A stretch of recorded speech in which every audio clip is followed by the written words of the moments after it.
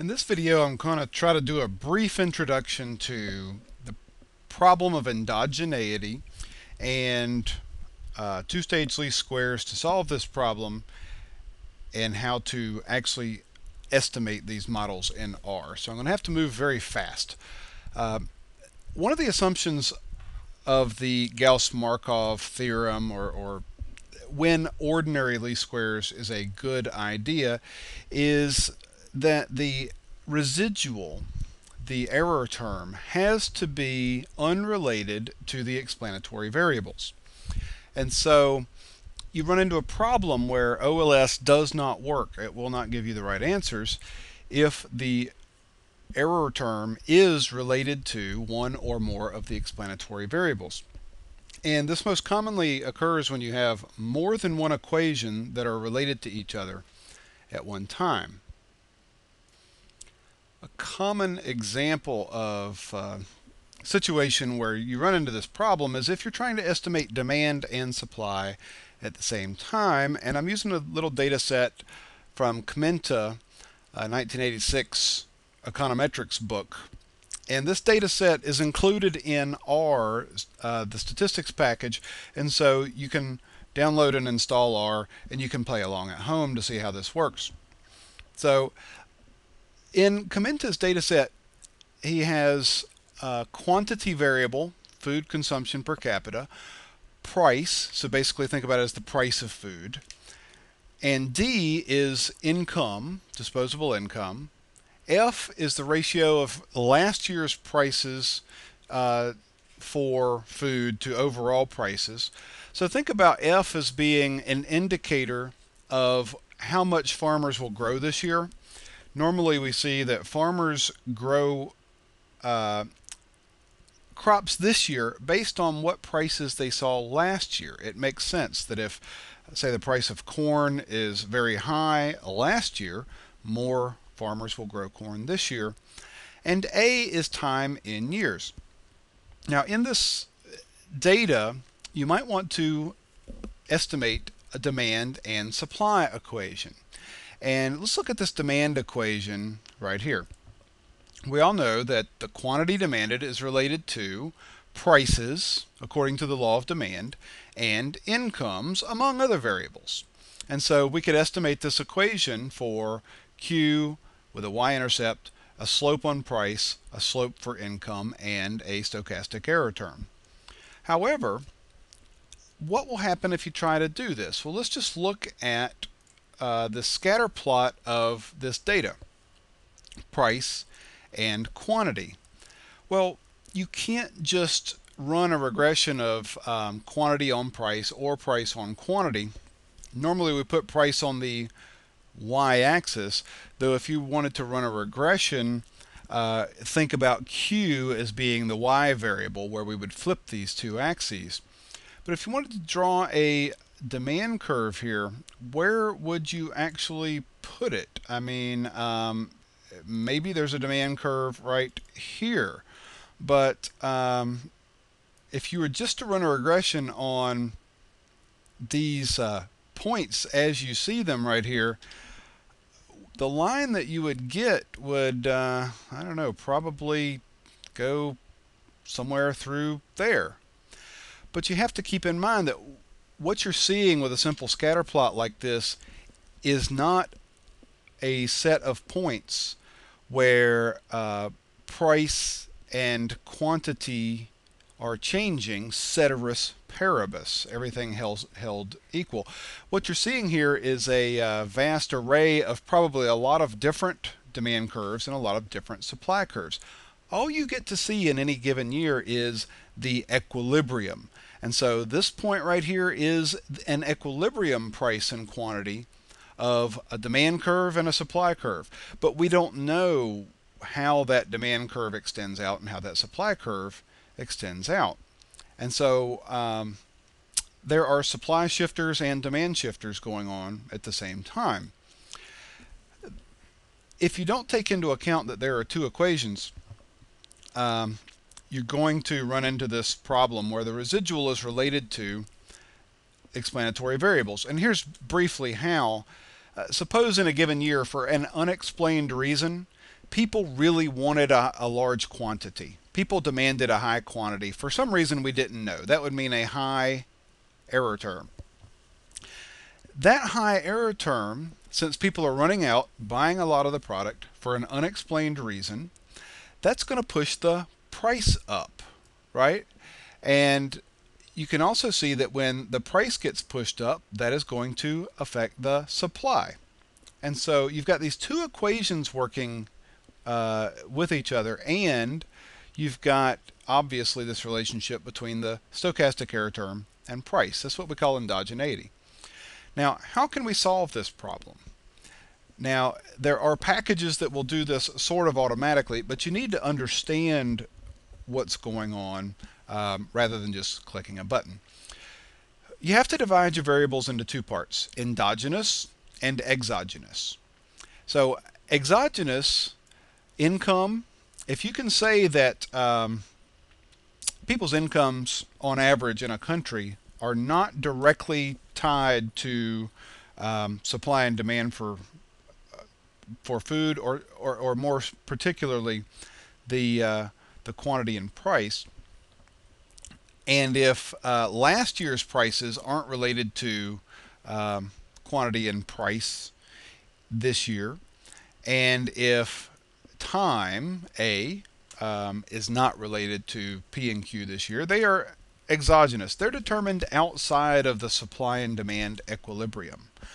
Supply and demand aren't going to determine last year's food prices or this year's income for most people except for farmers. And it's not going to determine what year it is. So those are exogenous. But P and Q are determined within this system, endogenously. And so here's demand, here's supply, and here we're assuming that the quantity demanded is a function of the price of food and people's incomes, and that the quantity supplied is also a function of price, but in addition, last year's prices and the year. So there might be some kind of time trend throughout the years. Now, how do we separate these two effects? There are many ways, but one of the most common methods is called two-stage least squares. Let me break down for you how that works. Okay, here's the steps if you wanted to estimate just the demand equation. Then the supply would be somewhat similar, and I'll give you an automatic way to do this after we do this by hand. But in two-stage least squares, basically the procedure is take P, the endogenous variable in the demand equation here, and run a regression of P on all of the exogenous variables, D, F, and A. And when you're done with that regression, use that regression to predict your P hats. That's the predicted value of the dependent variable, in this case, which is P. So you run the regression, P explained by the exogenous variables, and then predict the values from that equation. And basically what you're doing there is removing out the endogenous part of P, and you're just using the systematic part of P that is related to D, F, and A. And instead of using the real prices when you try to estimate this demand equation, we're going to use these P hats instead. So let me just show you how this works in R. Okay, here I've opened the R statistics program, and see my other videos if you need to figure out how to download R, or just do an internet search for R project, just one letter R project, and download and install it. I'm going to show you two ways that you can do two-stage least squares. First, the kind of by hand method, and then second, using a built-in command. But you're going to have to install a library or a package here called SEM. SEM stands for Simultaneous Equation Modeling. And so go to Packages, Install Package, choose a download mirror in a country near you, and then go down through this long list of packages here until you see SEM and install it. Just lowercase SEM. And I've already done it, so I will cancel this. After you install it, you're going to have to load the library into memory, library, SEM, and that's where the data is. this Commenta data. And so if you just want to look at the data, you can type data, K-M-E-N-T-A. It's got to be a capital K. We can do a summary of that data, K-M-E-N-T-A. And you can see those variables, Q, P, D, F, and A. And let's go through this procedure by hand to estimate a demand curve. Again, regress P on the exogenous variables, predict the P hats, and then regress Q on P hat and D, and that will give us our demand equation. So in order to do that, we can, first stage, do a regression. I'm going to give it a name here. So TSLS stage 1 equals LM for linear model. We're just going to run a regression here of P and then tilde explained by the exogenous variables D, F, and A with plus signs in between there. Whoop, it didn't find P. My error. There are a couple ways to do this. I'm going to do it today by typing data equals Commenta. That tells it to find these variables P, D, F, and A in the Commenta data set. And we can look at that regression. Summary, TSLS 1. Now there's nothing here actually we're interested in because all we really want to do is predict those P hats. And let's save that to a new variable. So we can call these P hat equals predict, and we want to predict the value of the dependent variable, which in this case is the P. And so just tell it to predict from this regression we ran called TSLS1. So predict TSLS1. And let's look at those. P hat.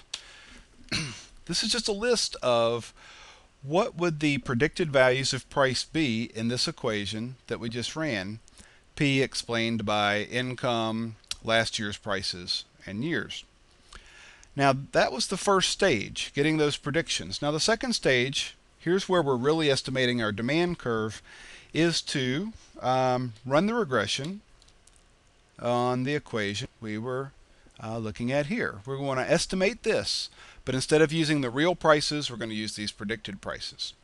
And so real quickly, we can just do TSLS equation stage 2 equals run a regression LM of Q explained by the P hat and income, which is called D in this data. And let me tell it again, data equals Commenta. And now if we do a summary of this regression, TSLS2 in the second stage, these are the parameters of our demand equation. This tells us that price has a slope of minus 0.24356 on quantity. For each additional dollar, quantity will go down by 0.24356. And as income increases, the quantity demanded will increase by, demand will shift by 0.31399. Actually, as price goes up, quantity demanded will go down. Now, instead of doing those two stages separately by hand, you can actually do this in R as long as you load this SEM library. And rather than go through exactly how to do this, I'm just going to show you how to bring up the example that's already in R itself, so that because I'm running out of time here, just type help SEM. Oh, sorry, not SEM, but TSLS. Help TSLS. And there's a command for two-stage least squares called TSLS.